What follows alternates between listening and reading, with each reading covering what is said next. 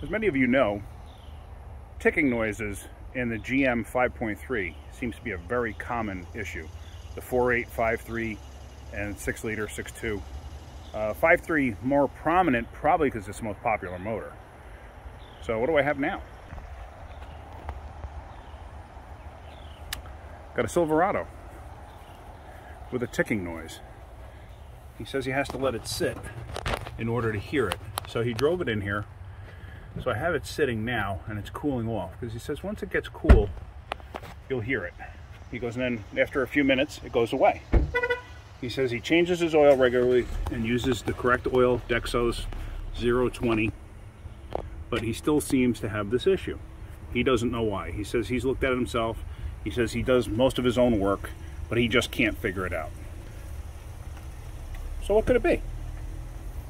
Sits, gets cold or cools off, and it happens when he first starts it. Then it goes away. So what's changing? What's changing is temperature. So it could be a couple of things. Could it be lifters? Absolutely.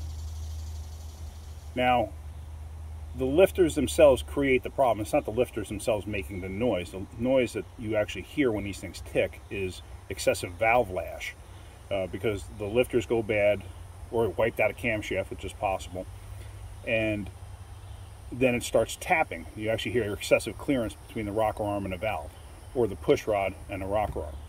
Usually it's the other way around. Usually it's rocker arm and valve. But normally those type of ticks don't just go away. A faulty lifter, whereas the hydraulic portion inside is not staying pumped up, usually that can do that, where when it's cold, it'll create that problem. What's another thing that can create that problem? Exhaust leaks. A lot of times exhaust leaks will straighten themselves out. So I'm just waiting for this to cool off, and once it gets cold enough, then I'm going to have somebody start it, or I might start it myself, and then I'm going to check it for exhaust leaks. I got a funny feeling that's what my problem's going to be. As you saw in my other video with the tapping noise in that 5.3, that turned out to be an ignition coil, whereas the wire had actually popped out. Why it did, I have no idea. Customer didn't know either, it just happened. So I got a funny feeling when it was assembled from the factory, that thing was never installed correctly. Now that video was over a year ago, and I still see that customer, still driving it, has never had an issue again. That problem never cropped back up. This is the same design motor. I did take a look just to see. I don't see anything. So let's let it cool off and we're going to find out what happens. Alright, so I'm going out to that Silverado.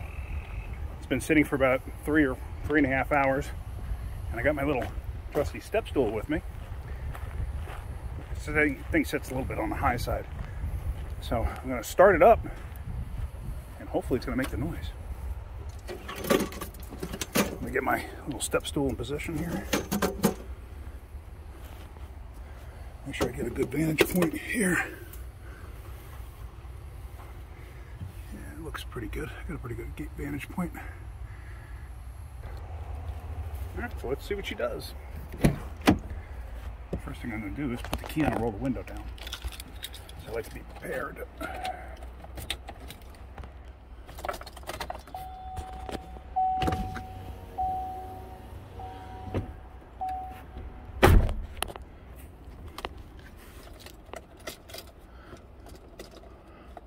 If I can even reach in and do what I wanted to do.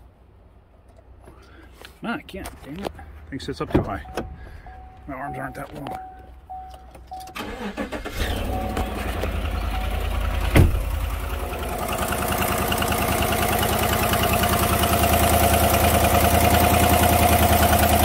That sounds like it's the other side.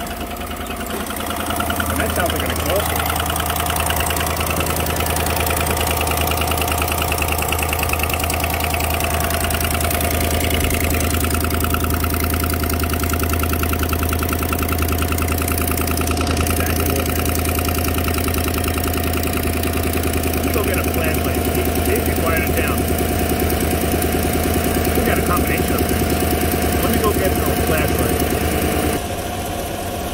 There you go.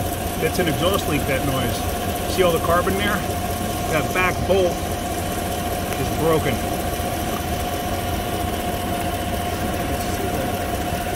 try to get down in here.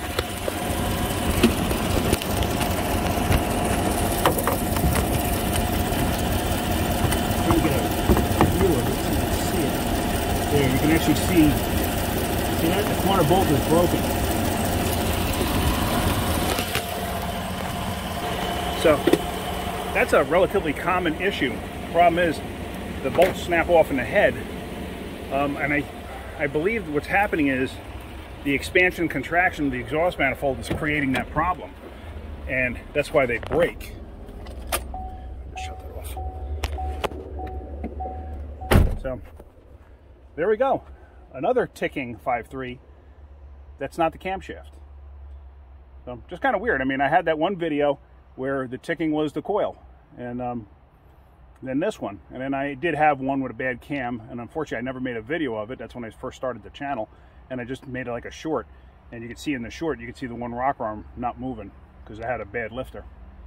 But anyway, so that's it. I'm going to call a customer, give him the good news actually, because that's not terrible news, but it's going to get kind of involved, and if he decides he wants us to fix it, that's great. Then I'll make a video of that and show you what's involved in fixing that. So that's it for now. I hope you got something out of that video. If you do, hit that like button. If you could, please subscribe. Tell your friends to subscribe also. All right, that's it. Have a great day. Keep wrenching.